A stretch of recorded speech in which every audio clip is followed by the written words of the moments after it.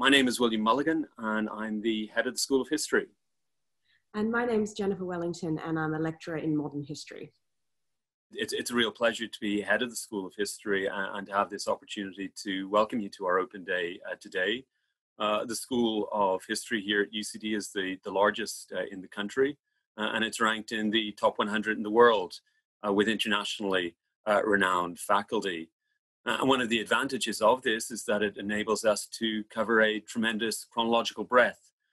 So we can bring you from early medieval Ireland's place on the edge of the Roman Empire right up to the end of the Cold War. History is about human experience. It's about all of human experience. It incorporates how humans have imagined, lived, and built their various worlds, be it life in Viking Dublin over 1,000 years ago, or in dictatorships in Europe's 20th century. So if you're interested in humans, in how we've related to each other, in how we've related to our various environments, then history is surely the subject for you. Jen, what are your thoughts?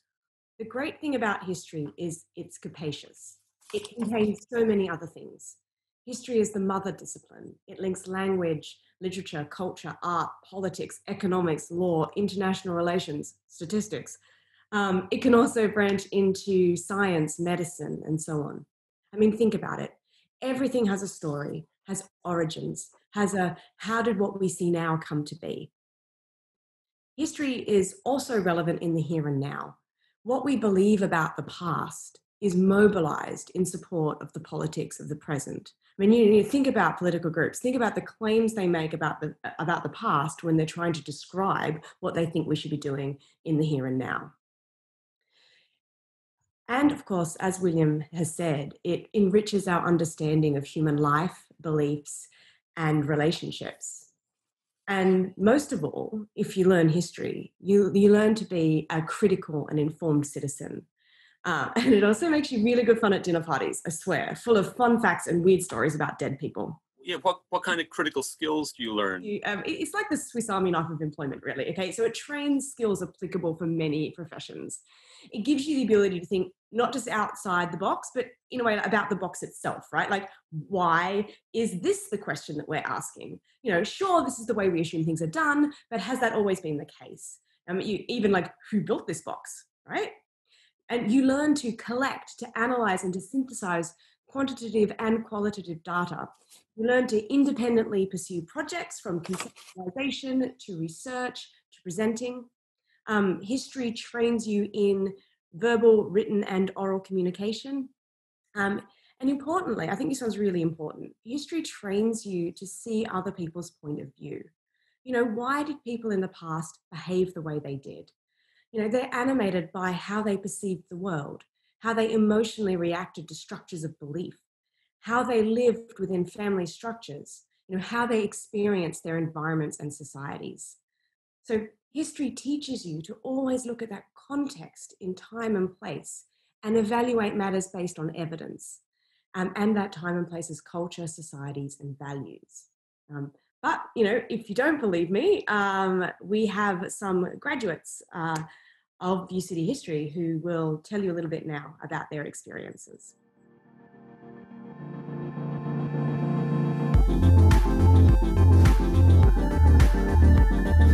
My name is Niamh O'Keefe. I graduated from History and English at University College Dublin in 2008. And in terms of how history has helped me, or the study of history has helped me in my career since, it's been totally invaluable. My career has charted policy, public affairs, corporate communications, and I'm now working in IBEC, which is a business representative body in Ireland. But I think having the fundamental skills around research, about being able to work collaboratively, and also, I guess, being able to critically analyse information has been totally invaluable. And I think those are the really core skills that you get if you do a degree in history. Hi from London. My name is Ciara Lynch and I'm Chief Operating Officer at the Brilliant Club, a UK education charity that supports students from underrepresented backgrounds to get into and succeed at university. I graduated during the last recession in 2009. My history degree at UCD taught me critical thinking skills and how to analyse different sides of an argument, which helped me to problem solve and to think on my feet. These skills have helped me progress in my career and been transferable from an initial career in finance to now working at an education charity. Hi, my name is Evan O'Quigley and I'm the Corporate Communications Manager for Mercury, a large multinational engineering company headquartered and founded in Dublin, Ireland. I studied history at UCD as part of a dual major in my bachelor's degree and then followed that up with a master's in history. Studying history at UCD gave me the key skills that I use every day for work, such as writing, formulating an argument, researching, understanding and trying to communicate often very difficult concepts. Hi, my name is Laura Addy and I graduated from UCD in 2018 with a degree in history. And for the last couple of years, I've been working as a researcher in live television, working on various series between RT and Virgin Media Television, which was incredibly fun and fast-paced, but certainly challenging. And I don't think a day went by in my job as a researcher where I wasn't really dependent on the skills I picked up throughout my history degree. I think those research skills really stand to you. Study history for the passion you have for it. Don't worry about the career possibilities at the end of the tunnel, because there will be plenty of career opportunities and your degree in history will open up so many doors for you. I'm Shane. I graduated in 2019. I currently work in the Department of Health, and I think my history degree has helped me in a few ways, mostly around kind of critical analysis, being able to look at a lot of information and picking out what's important, because I think as the young people today, we're exposed to a lot more information per day than basically any generation before us. And I think with a history degree, you really get a nose for sniffing out what's important, who's trying to, sell you lies, who's trying to sell you truth. And you also get to travel the world with us across time and space. So you can start off in the old Irish Parliament down on College Green in the 18th century. We'll take you across the prairies of North America or the steppes of central Russia through to the bustling port city of Shanghai in the 19th century. And then you can revisit Berlin in its tumultuous years in the 1920s. So you get to travel broadly with us as well as a long chronological span. And not alone that, but I'd also say that we can introduce you to wide ways of thinking about history, from the persistent importance of political history. So you'll get to eavesdrop on political leaders as they make critical decisions about war and peace, and at high-minded debates about major principles that organize social and community life. And we'll also introduce you to new ways of studying history, to the history of medicine, history of the environment, and the history of popular culture. And as a way to kind of introduce you to how we approach history at UCD, we've begun to put together a series of podcasts that are aimed at school students. And in the first podcast, Professor Diarmaid Ferriter discusses the Anglo-Irish Treaty. And it's available on SoundCloud, and it will be available on History Hub. And I'll just give you a brief preview here. Today we're joined by Professor Diarmaid Ferriter, who is a Professor of Modern History here at University College Dublin. And he's going to be speaking to us about the treaty and how it came about and what its repercussions were. So, Diarmaid, just to start, how did the negotiations begin, or why did the Irish come to the negotiating table? I think there was a recognition in both Britain and Ireland by the second half of 1921 that it wouldn't be possible either for the IRA or the British Crown Forces to inflict a decisive military defeat. So there was a degree of stalemate. I think one of the reasons why politics becomes more important is because there is that recognition that this war is becoming increasingly costly. Britain is suffering serious reputational damage because of the bad news that's coming out of Ireland. Senior British politicians and military masters had maintained that they were containing their Irish problem, that they were on top of it, that they were defeating the IRA, who they dismissed as a small murder gang. But clearly many of the dramatic happenings in 1920 and 1921 and the very high-profile controversies and killings and reprisals and counter-reprisals gave lie to that assertion that they were on top of the Irish War of Independence. Okay, so that's available on History Hub. And Jen, can you tell us how you study history at UCD? What are the different ways you can study history here? Oh, well, okay, there are a lot of ways you can study history. Now, I'm going to start with the, how you do it. So, you study history through a combination of attending your lectures, participating in seminars. So all your lectures are divided into smaller seminar groups, and it's there that you go and discuss what you've learned in your lectures and in your readings with a smaller group. Obviously, then there are weekly readings. You'll read a lot, and it's heaven for bookworms. You'll also learn through completing assessment, learning to write university essays, document analyses, where you analyse historical documents and other sources, give presentations and write exams. Once you get a bit further into your degree, you'll also write longer research essays and dissertations, where you get to develop your own topic and research it in depth. And if you choose to do so, you'll also learn through opportunities to study abroad or complete internships.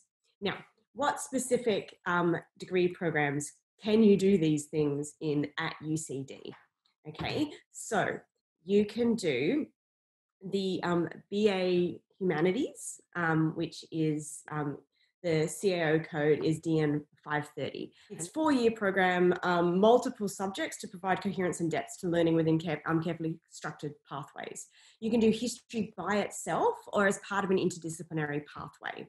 And in your 3rd year, you can study abroad for a semester or for the full year on a student exchange, choosing from a huge array of European universities in what we call the Erasmus program, or in many other places around the world, including, for example, in Australia, Japan, and Chile.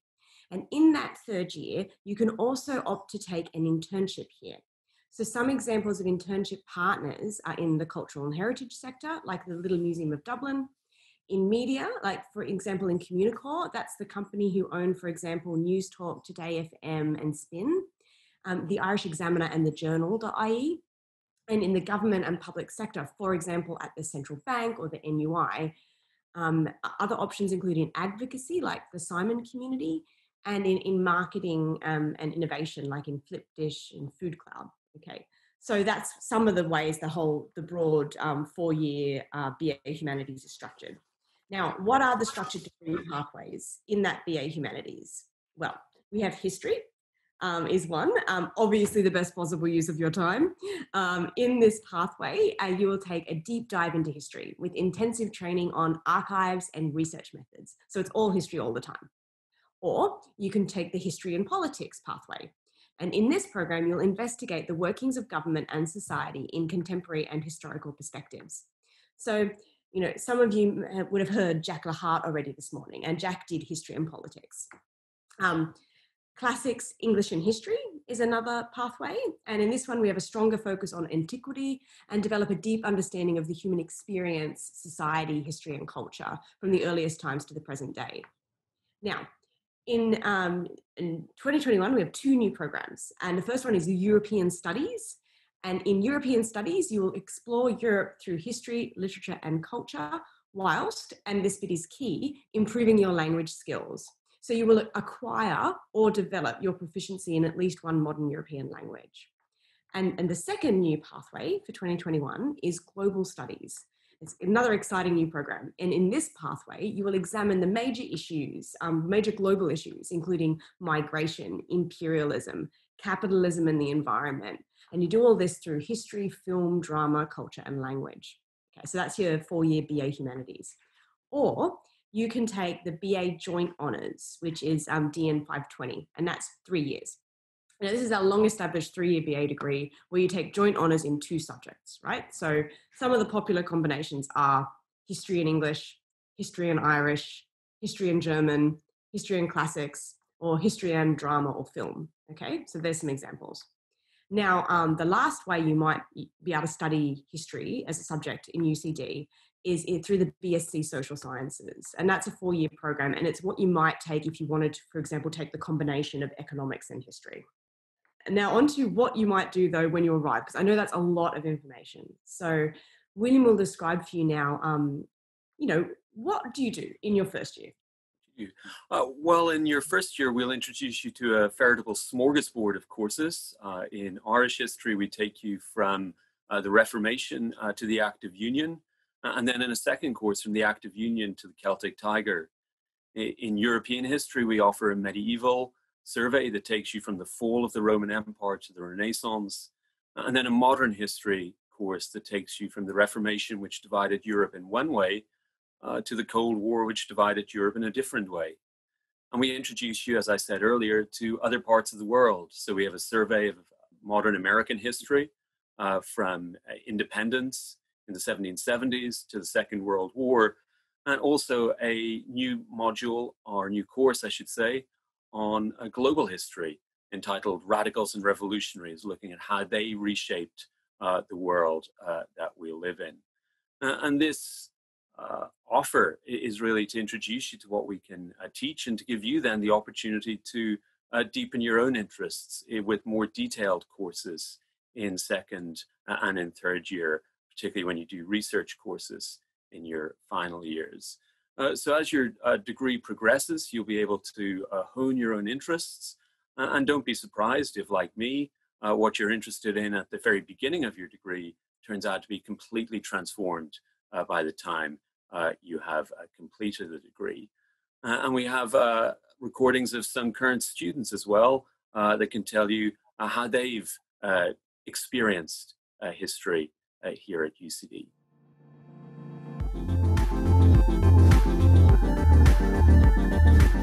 Hey guys, my name is Sophie O'Leary and I'm in second year studying history and politics. So with history in UCD, you are delving into all kinds of history like European history, Chinese history, Irish history, of course. And there are so many different kinds you can learn. And if you really love history and you love reading, you'll definitely love it here in UCD as well. And I just think it's one of the most interesting subjects you could even study here, because it's just a lot of fun to learn and you'll be learning so much. And yeah, I would definitely recommend studying here because you'll have the best support and the best professors and the best teachers teaching you, of course. So yeah, study history here at UCD, guys. It's the best. Hi there. My name is James Ryan and I'm a student in the School of History in UCD. The range of history modules on offer is fantastic, and I particularly like the modules in modern Irish history. This year, the school have done a brilliant job in making seminars and lectures work, despite all the disruption with COVID, whilst also really helping students put their best foot forward in these tricky times. It's just a great place to study. Hi, I'm Rory, and I'm a final year student of history at UCD. I found my time with the School of History at UCD to be engaging and challenging. A module that stands out to me was the first year module, Creating History. In this module, we did more than just listen to lectures and read history books.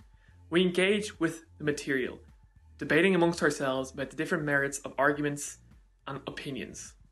It was different, it was new, and it was very rewarding.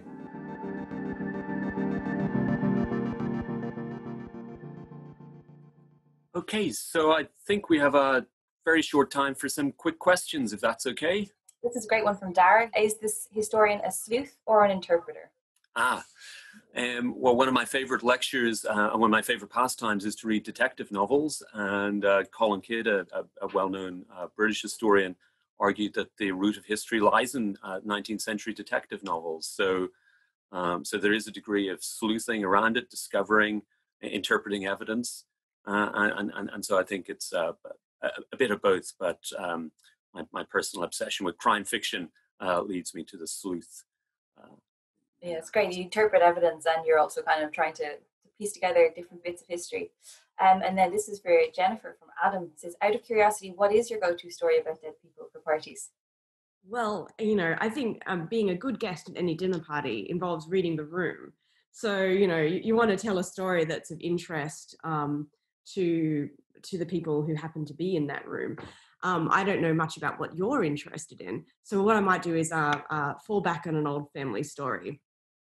I had one of my ancestors ended up in Australia because he was a French prisoner of war. He was a French guy fighting in the Revolutionary War in the 1790s, and he was captured by the English. And then he was in jail in England, and some people came around. Some bright spark had the brilliant idea that they could start making wine in New South Wales. They might make some money that way. And they came around the jail and basically went to all these French prisoners and said, can any of you froggy bastards make wine? And him and his cousin went, oui, oui. Nous sommes bonnes extraordinaires, haha. And they got shipped out to Australia, and they had convicts who planted the grapes. It was all ready for them to like then harvest and make wine, right? Because they told the English they were winemakers. The only problem is that my ancestor Antoine and his cousin Francois were lying. They were in fact full of it. And so they bullshitted their way to Australia, and then they're there and the English don't know what to do with them. So they let them stay. And my many great-grandfather ended up running a pub and making peach cider, and then his cousin got involved in the Castle Hill Rebellion in 1804 and got deported back to England and jail. Oh, so he ended up back where he started. And that's how winemaking in Australia began. Yeah. And we might just finish with this great question from Shane, and I'll give it to both of you to kind of wrap up as well. Why is UCD the best place to study history? Yeah, my answer is the breadth that we offer that enables, introduces students to a wide range of courses and then enables them to hone their own interests as they go on. And in particular, I'd say that the research-led modules in third and fourth year are extremely impressive. That's where you get to the cutting edge of what it means to be an historian. And I would say that, UCD is the biggest department on the island. And so there's just a lot of different people and a big range of stuff that you can do. And so you're really going to find somewhere your niche and the stuff that really fascinates you. And I think that's a really great reason to go to UCD. Also, I think our colleagues are great and great fun, and they'll be nice to you. So... Yeah, and I was a student here once, and I loved it so much I ended up staying. So I know the feeling, William. I also studied history, and I could definitely concur. There's a huge breadth of options from Irish to international, huge range of different things that you can do here.